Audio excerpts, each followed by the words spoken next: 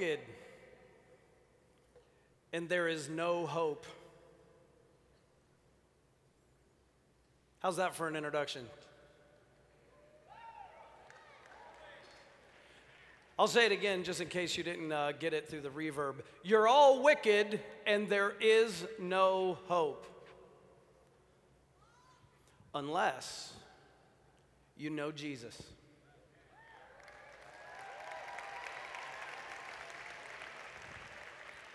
My name's John, and I'm a preacher. I live in Michigan. You live there too, I take it. I'm married to a wonderful lady. We got 5 kids, and this morning, over breakfast, my 12-year-old suggested that as the introduction. She said, "Dad, just get up there and tell them they're all wicked and there is no hope." I said, perfect. Perfect.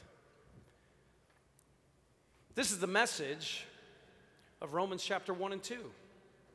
That unless you know Jesus, there's no hope.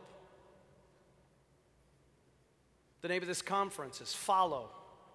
And we're going to talk about following Jesus. But if you don't know Jesus, you can't follow Jesus. You can know about Jesus. You can go to a lot of Jesus activities. But unless you know Jesus, unless you know him, there's no hope. John chapter 17, verse 3.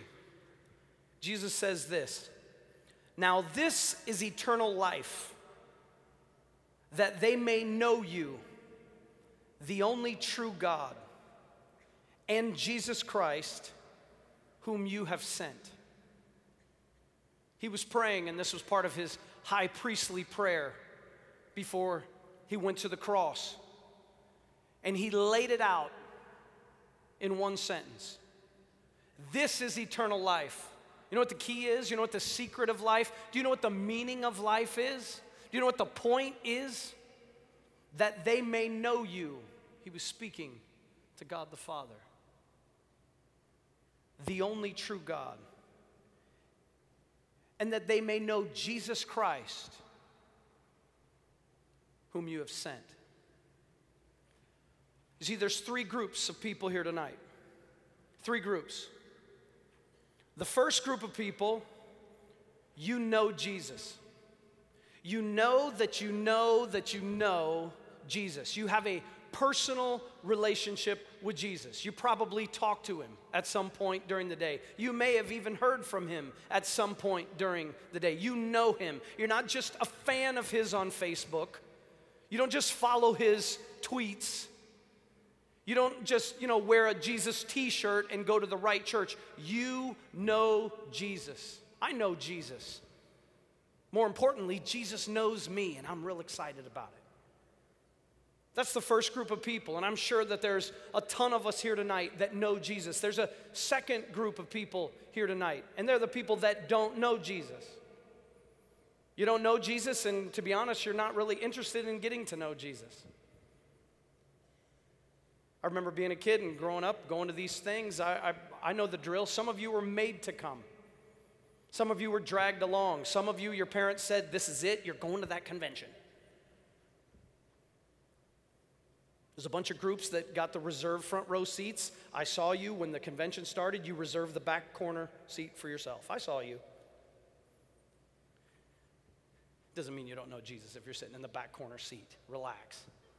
But there's a group of people here that don't know Jesus.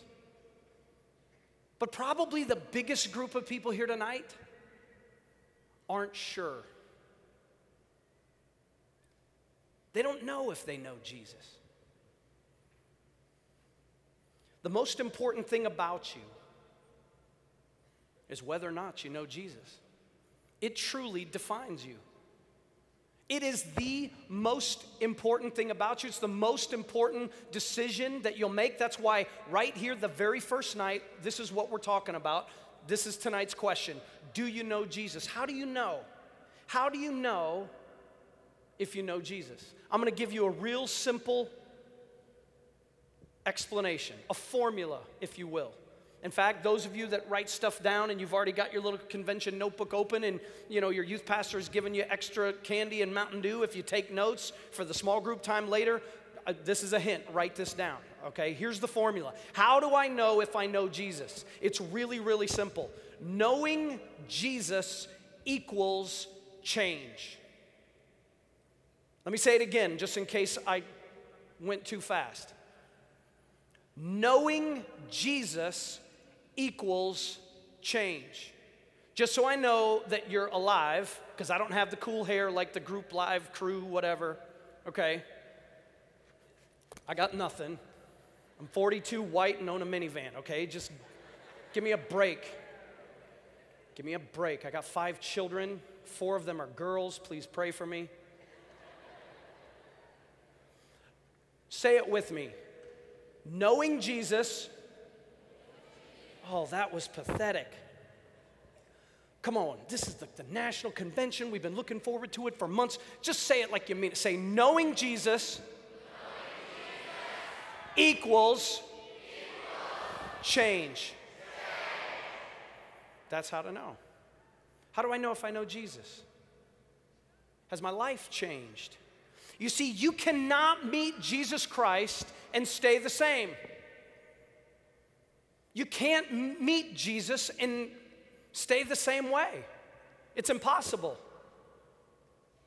Through my own life experience, people that I've met that I know Jesus, through all the stories of Scripture, you go all through the stories of Scripture. This first group of people that know Jesus, and which, by the way, what we read according to Jesus, that's the secret to eternal life. You want to be saved, you want to be a Christian, you want to know that you're a Christian, you got to know Jesus. Well, you look all throughout Scripture, all these people, they're changed. Everything about them changes.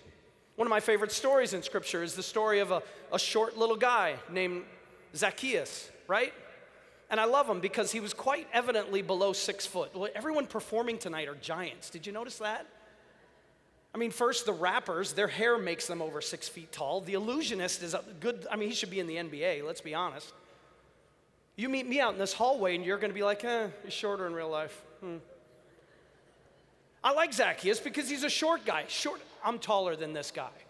But do you guys remember the story of Zacchaeus? Apparently, the way it went is Zacchaeus heard that Jesus was coming to his town.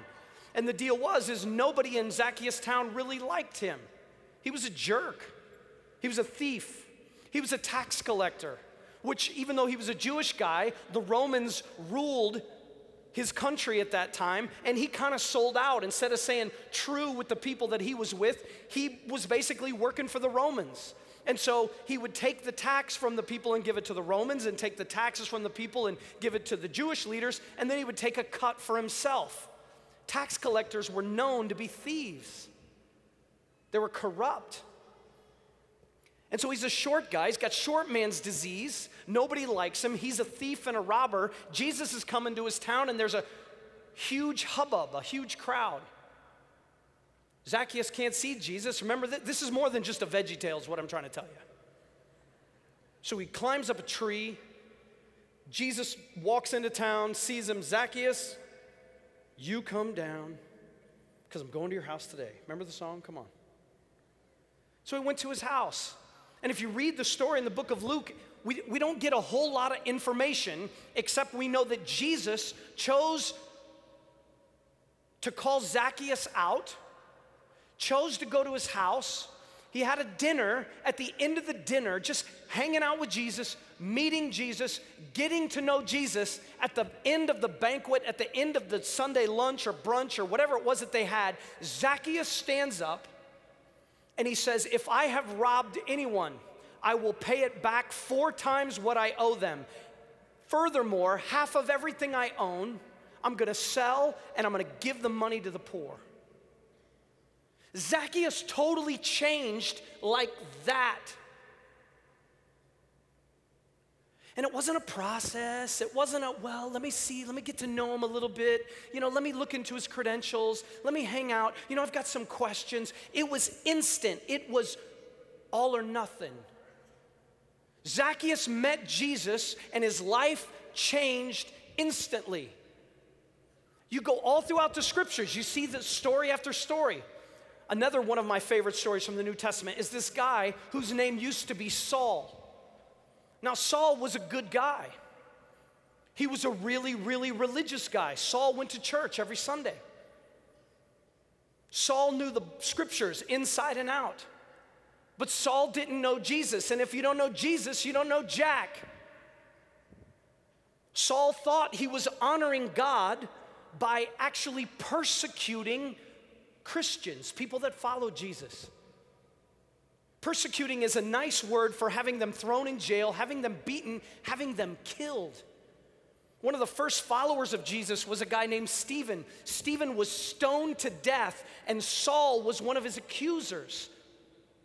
In fact, if you read the book of Acts, what we believe is that it says that those that stoned Stephen laid their coats at Saul's feet. That means he was the lead accuser.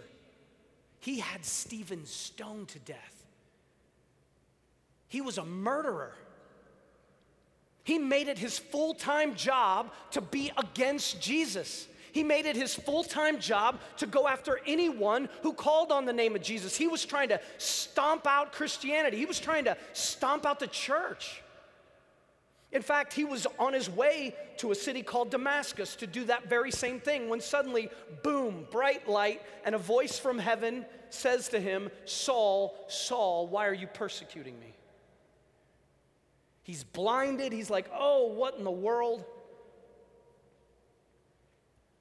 He says, who are you? I'm Jesus. If you know the story, what happens next is the voice tells him to go to a place in that city, and he did. He's blind for 3 days. He's freaking out. There's a voice from heaven, bright light. The people around him don't know what's going on. God sends another Christian to go lay hands on him and tell him what to do next. And when this guy laid hands on Saul, immediately, it says immediately, something like scales fell from his eyes. You know what the first thing that Saul did? It says he got up and got baptized. Wait. Didn't he start attending youth group for a while? No. Didn't he go to church camp? No. Didn't he go to confirmation class? No. Didn't someone get out the power bracelet with all the, red is for sin and green is for growth and take him through the 4 spiritual laws? No. You mean he didn't go through an alpha course? No. Immediately, he submitted his life to the teachings of Jesus, to the teachings of Scripture. It was instant. Because meeting Jesus equals change. Knowing Jesus equals change. How do you know that you know? Has your life changed? You know that Jesus lives in you. You know that Jesus has changed you when everything about you is different from when you knew him before. And the change isn't just one time. It seems like the change keeps on happening. And it happens through this communication that we have with Jesus. About 3 months ago, I'm up in Michigan, and I had to do a funeral. It's one of those things, it's one of the reasons I never wanted to be a preacher, okay? Can I just be honest with you? Is that okay? Are you okay with that if I just tell you I never wanted to be a preacher? I never wanted to be a preacher. Look, I can't afford therapy. You're here, just play along.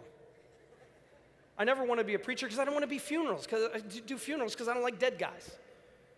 But I did this funeral, and at the funeral, I'm meeting a lot of the family for the very first time. I don't really know this family. They're flying in from all parts of the country, but I did my best, and it's part of my duty, and I tried to comfort them as much as I could. And the burial for this funeral, it's not even going to be till the next day, and it's a 4-hour drive across Michigan. But I just felt like I was supposed to. They were like, you don't have to come to the burial. It's just going to be 15 minutes. We'd like it if you did. And I said, okay, I'll go. And if I'm honest, it's because I know Jesus, and I think it's something Jesus wanted me to do. And I can't explain it. I didn't hear a voice. I didn't have this fingerprint on the bathroom mirror go across the state to the funeral.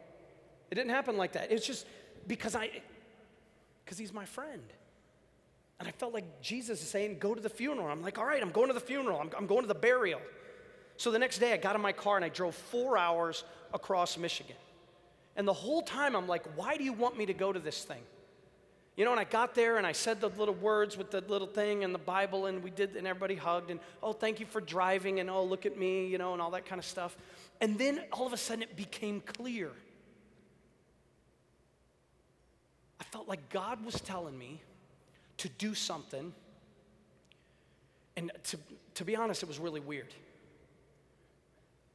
I had this cross around my neck. In fact, it's just like this one. This little wooden cross that somebody gave to me. And when the guy gave it to me, he said, John, I've prayed for you, and I've prayed for that cross, and I've prayed that you'll give it to somebody that just needs that message, of what this represents. I'm like, okay, awkward. And I wore the cross. And all of a sudden, I'm standing in this cemetery at the side of a grave, and I feel like Jesus is saying, give that cross to that guy. Okay, wait a minute. This is awkward. Illusionist guy thought awkward. No, this is awkward. We've just buried this guy's mother. This guy's 50-some years old. I don't even know this guy. But I knew that it was Jesus talking. So this is what I was like, hey, come here, can I talk to you a second? And he's like, yeah, sure. And we kind of walk over here, this guy and his wife comes over too, and I'm like, oh, great, I gotta have witnesses, you know.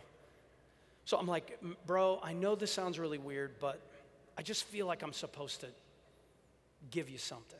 And I took the cross off. I'm not gonna do it right now, I'll get all tangled up, but I took the cross off and I put it around his neck. And I said, I feel like Jesus is telling me to tell you that he's got a plan for you, he's got a purpose for your life, and then he's not done with you. I'm sorry if that's weird, but that's what I'm supposed to say. Bro starts crying, walks away. I kind of have this awkward goodbye with his wife. I say goodbye to everybody else. I get in my car and I leave. I felt so stupid. I felt about this small. Whatever. But a month later, I get an email from the guy. I'm not going to tell you everything that's said in the email, but in essence, he said, John, the words at my mother's graveside were exactly what God wanted me to hear. I was done with life, done with my marriage, ready to just check out on everything. I'd been away from the church for 20 years. And he went on to say how Jesus was calling him back.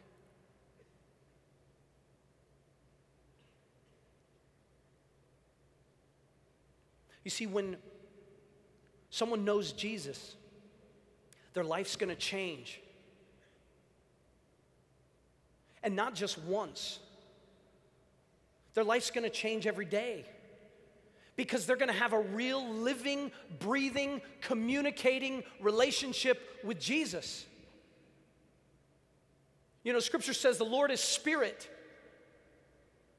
It means if you know Jesus, he lives in you. If he lives in you, he communicates with you. If you really know Jesus, you're going to hear from Jesus. You're going to speak with Jesus. You're not just going to talk about him. You're not just going to sing about him. You're not just going to read about him. You're going to actually have a real, live, living, breathing relationship with him, and he's going to use you to impact other people. That's one of the ways that you know Jesus. Knowing Jesus equals change. There's going to be an internal change. That's where he always starts. When you meet Jesus, he changes you from the inside out. The internal change means that the things that motivate you, the things that you love, the things that you're passionate about, the things that you hate, all of that's gonna change in an instant.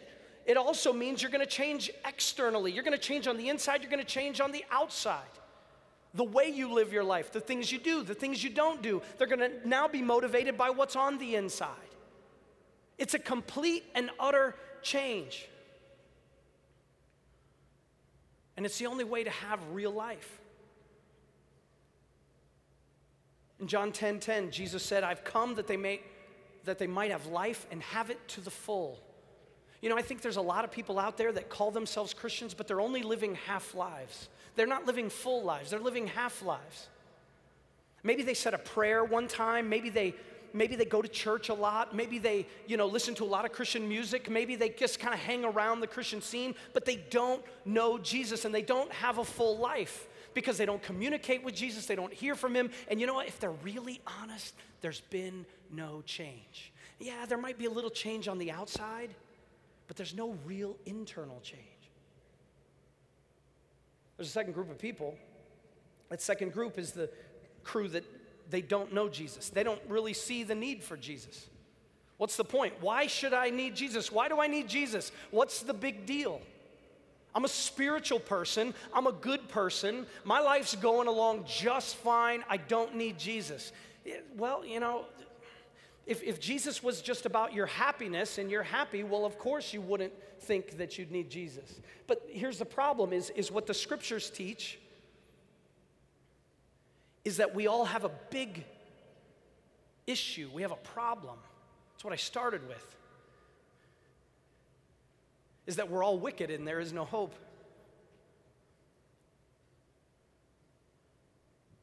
The story of the gospel goes all the way back to the beginning when it says in the Garden of Eden, our first parents, Adam and Eve, they were put in this perfect place by a perfect God. They had everything that they could ever want, need, desire. It was all right there. God asked them to obey him by simply don't touch this one tree. Everything else you can have. They're running around naked and unashamed, having a great time. Perfect temperatures like San Diego. I knew all 5 of the Christians from California made it. That's good. Kidding. But it's perfect. It's like San Diego. And they disobeyed God. They ate from the tree that he told them not to touch. They touched that tree. And that's where Satan, sin, and death invaded our world. That's where all of evil comes from. And in that moment, mankind was forever separated from God. You see, the Bible teaches that God is holy, just, and perfect. He's a holy God. There's no evil in him. He can't even look upon sin. He can't even look upon evil. He is perfect in his character and in his nature.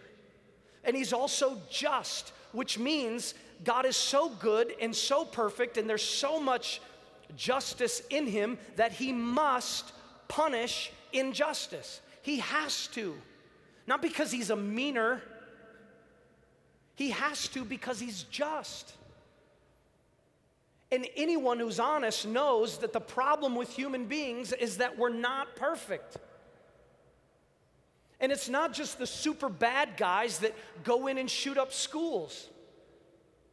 It's not just evil terrorists that are imperfect. It's you, it's me, it's us. We've all been infected by the first sin of our first parents. Scripture says all of us have fallen short of the glory of God because of our sin. And sin, in the face of a just God, deserves punishment. It deserves death. So if you're one of the people here tonight that you don't know Jesus and you don't think you need to know him, here's the problem. Scripture also teaches that this perfect, holy, and just God will hold all of us accountable.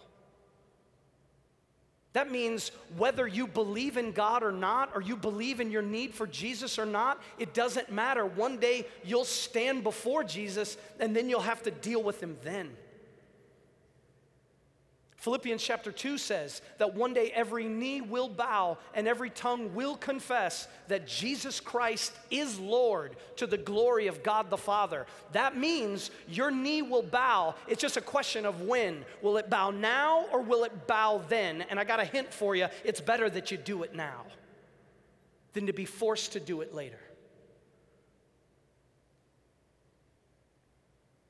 You think you don't know Jesus? Or need to know Jesus?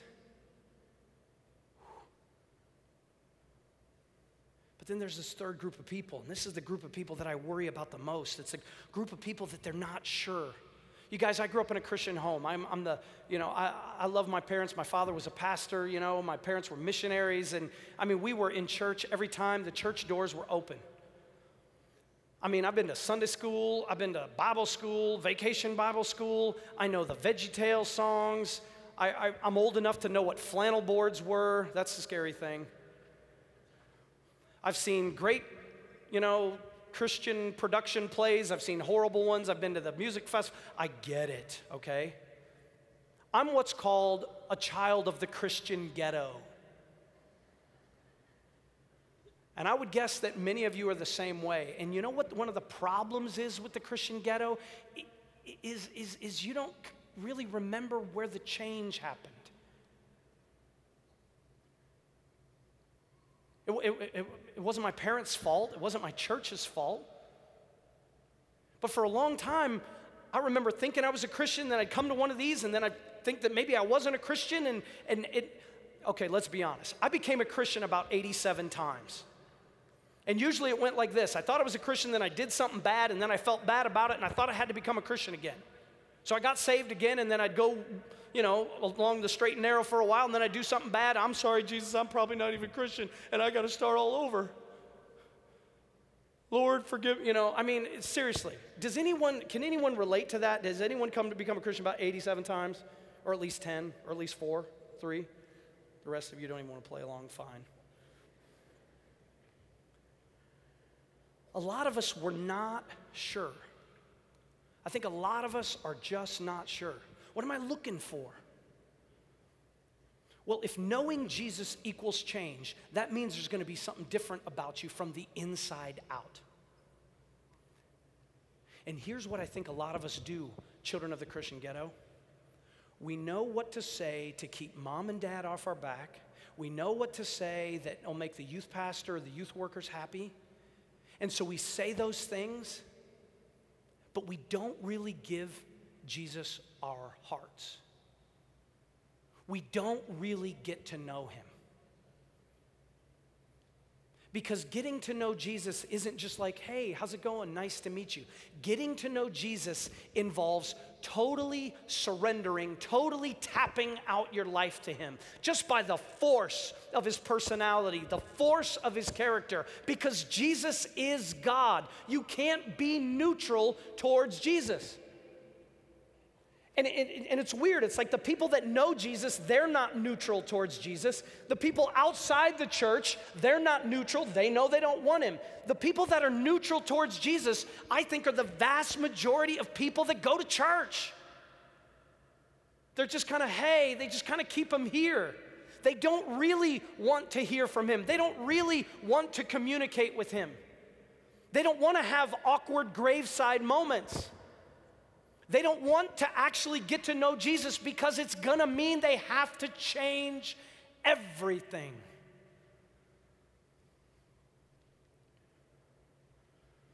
Matthew chapter 7, verse 21. Jesus says some of the most haunting words in all of Scripture. He says, "Not everyone who says to me, 'Lord, Lord,' will enter the kingdom of heaven, but only he who does the will of my Father who is in heaven.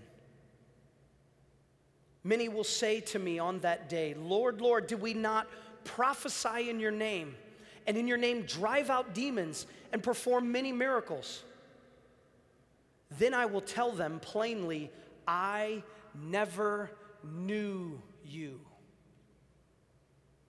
Away from me.'" You guys, I say those words are haunting because did you hear The people that one day will stand before Jesus and say, Lord, Lord, did we not? And then he says, prophesy, that means preach. Did we not do miracles? Did we not cast out demons? These are people that go to church. These are people that will have gone to the Follow conference. These are people that understand what religious activity is. But showing up on a Sunday, singing the songs, kind of knowing a lot about Jesus doesn't cut it. It's not knowing about Jesus, it's do you know him? You know, back in the day, I used to speak at a lot of different, Christian schools, and one of the things I would ask them is hey, do you know such and such? Pick a great, athlete, tell me something about LeBron, and it would be like, well, what's his number? And, some kid would be like, I know his number, well, what was his stats this last year? Oh, they knew his stats. What teams he played for? How many championships? Boom, Then we'd mess with the girls, we'd be like, well, hey, tell me who's the, latest chicken, Bridget Jones, whatever, and they know this actress and everything. Oh, sorry, who's the latest vampire chick on all the Twilight things, right? Oh, I know all about her. I know who her boyfriend is. And I'm a Facebook friend. Bang, bang, bang, bang, bang. You know what I'm saying? Don't act like you don't know. Oh, sorry, Wesleyan Convention. Tell me all Justin Bieber's stats. There's always some screamers when you mention the Bieber. So whether it's LeBron or it's some chick in a vampire movie or Bieber, you can tell me all about it. It's all this information, but then I'd play this dirty trick. I'd be like, oh, so you know LeBron. Yeah, you know Bieber. Great. Do you have his phone number? Nope. Can you take me to his house? Well, no. Can you introduce me to him? I'd like to meet the Biebs. I got some things I'd like to cover with him. Mostly about not getting songs that stick in my head forever. And the answer is always no. Well, then you don't really know that person, do you? It's the same thing with Jesus. Have you heard from him? Have you talked to him? Can you introduce me to him? Do you have a real living, breathing relationship with him?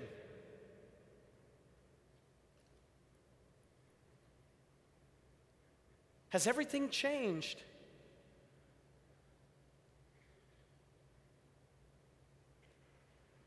See, as a pastor, one of my greatest fears is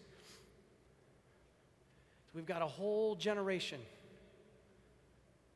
in church that they know Jesus' Facebook page, they know his stats, they know his favorite bands, they know a lot of information about him, but they don't know him. And even more frightening, according to Matthew 7, he doesn't know them. Really? You prophesied? You cast out demons? You did miracles? Away from me, I never knew you.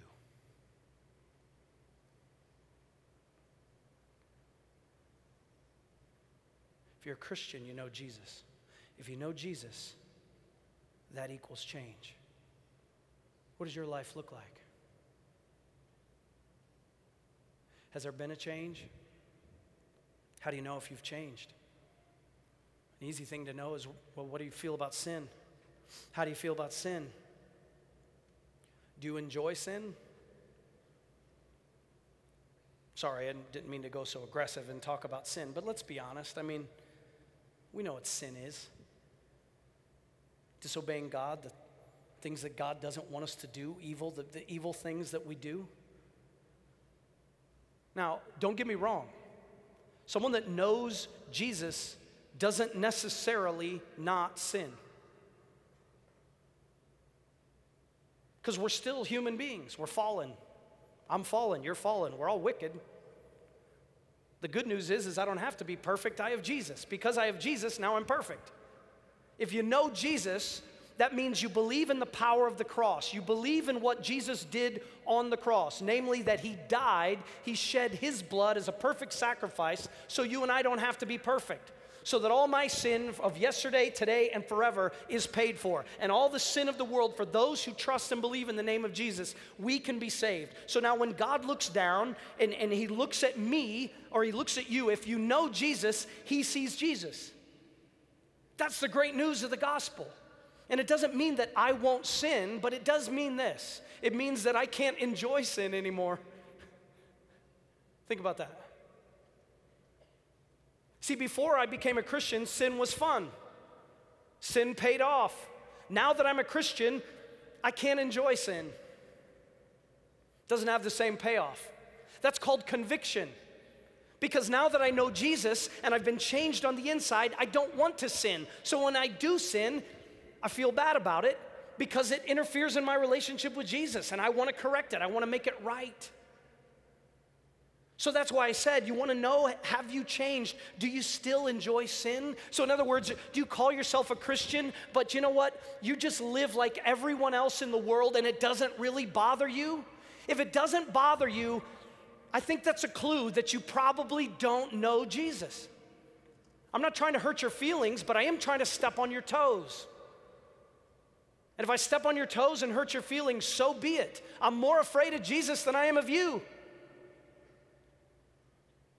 Does your sin bother you?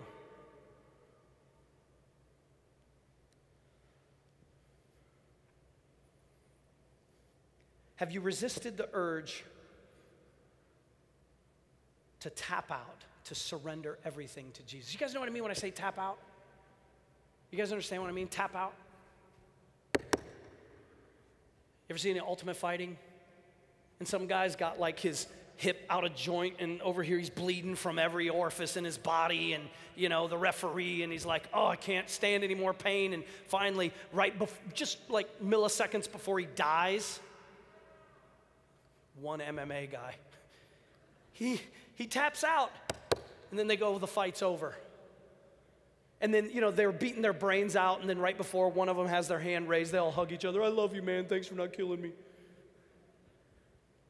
Someone that's really a Christian, someone that really knows Jesus, has tapped out to Jesus. That means said, my whole life belongs to you. I'm not going to resist the change that you want to do. And I think some of us, we've been resisting change for too long. You're not even sure why you're here, but now it's starting to become clear right in these minutes right here that deep inside you want to change. You want him to change you. You want to be different from the inside out. And you've been trying for a long time to change everything on the outside, but it doesn't work that way because all that stuff on the outside, all it is religious activity. It's religion, and religious people are the worst. They're the people that killed Jesus. Because it's all smoke and mirrors, it's all camo, it's all on the outside. He wants to meet you for you to get to know him, and you're gonna change from here, so then the stuff on the outside happens naturally. Do you know Jesus is the question. Do you want to know Jesus is the question. Do you want to be different? Do you want to change? For some of us, it could start tonight. Right at the beginning of the conference. And I'm just going to tell you, it'll make the rest of the conference make a lot more sense if you take care of business right now. And I believe for some of you, it's been a long time coming. Because you've been in that category of, I'm not really sure. Or you know what? I've been playing the game, but tonight I want to make certain. So this is what we're going to do. I want you to bow your heads. I don't want you to mess with anybody. We're not going to take a long time.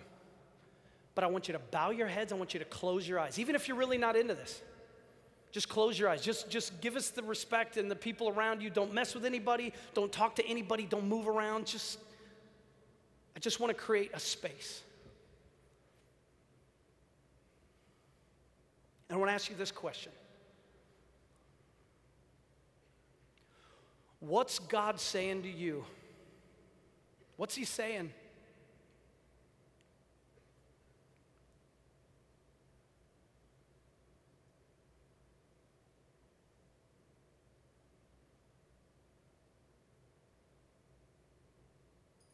If you're not sure, just ask him, God, what are you saying to me? And listen.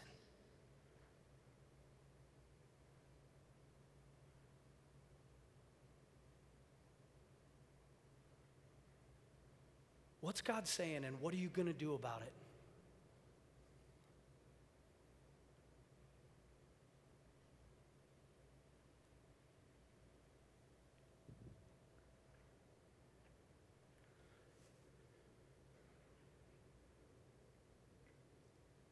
If tonight's the night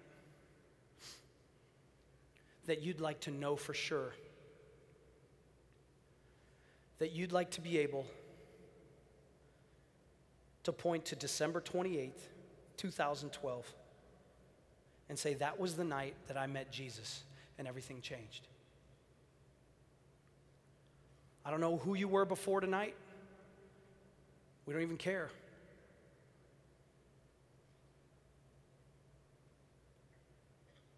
But with every head bowed and every eyes closed, if tonight's the night that you want to say, you know what? I want to know Jesus. And I want to know for certain. I want everything to change from the inside out. If that's you and you know he's talking to you, we're not going to make it happen. We're not going to tell any stories to make you cry. But if you know that that's you and you want to be sure, I want you to stand up. Don't look around to see who else is standing up. Awesome.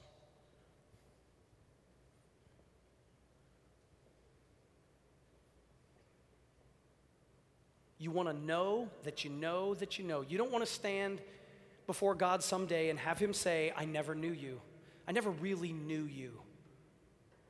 You hung out a lot at my house, but you were just kind of a groupie. I never really had a living, breathing relationship. Come on, 5 more seconds. I know you're out there and you desperately want to. 5, 4, 3, 2, yeah, 1. Stay standing. Stay standing. We're not going to make it super easy because we want it to be real.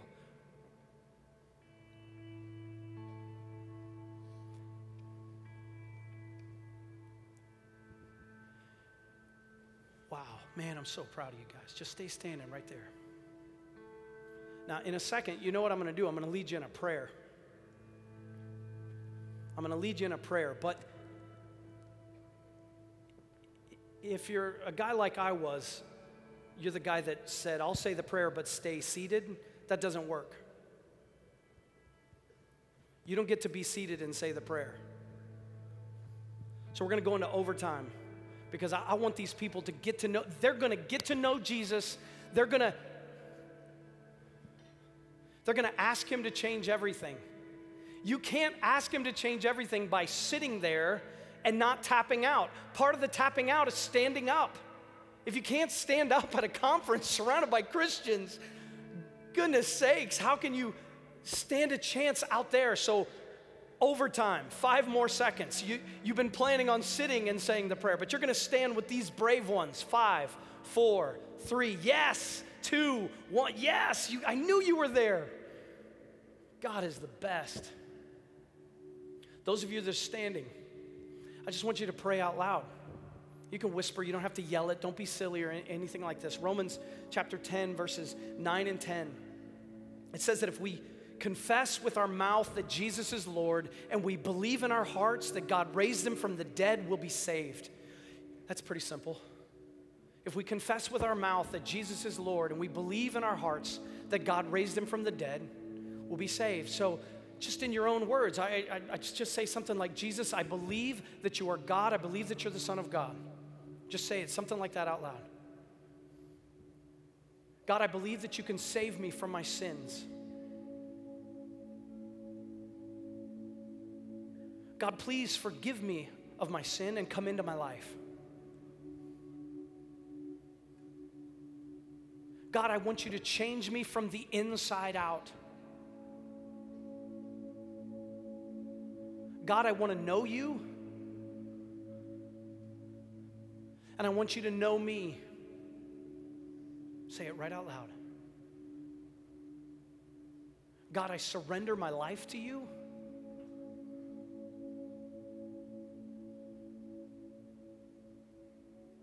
God, I'm yours.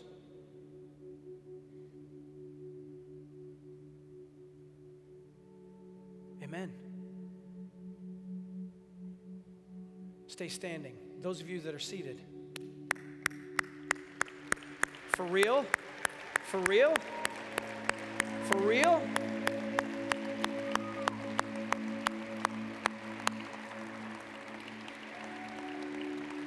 Now here's the plan. Here's the plan. You've been this brave. Stay brave. Stay courageous. Are you kidding? Your students. I didn't have the courage to do what you did when I was your age. You just stood up in front of all these people. I'm so proud of you. Don't worry about them. Who cares? I don't care if your girlfriend's still sitting down or your bro, whatever. Who cares about that guy? It's Jesus that we care about right now. Those of you that are standing behind those bleachers, right back there, there's some tables. There's some people that just want to talk with you. They don't have little white shirts and little ties. They're not going to come to your house on a bicycle. Okay? There's not Kool-Aid that's going to make you like possess. It's nothing weird, okay? They're just people that know Jesus and they want to help you because right now is a pretty important time. So those of you that are standing, I just want you right now, no one else move, just the people that are standing. We're going to stay seated until you're out and you're walking that way. Go. Just go. Just right behind those bleachers right there. Just go right now. Everybody else, let's cheer for them again because we're so proud of them.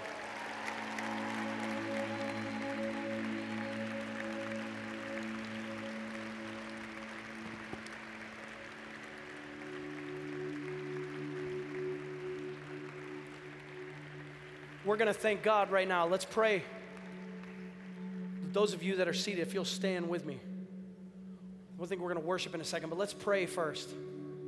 And if you're comfortable, you know, it said that it says in Scripture that we're supposed to lift holy hands to heaven.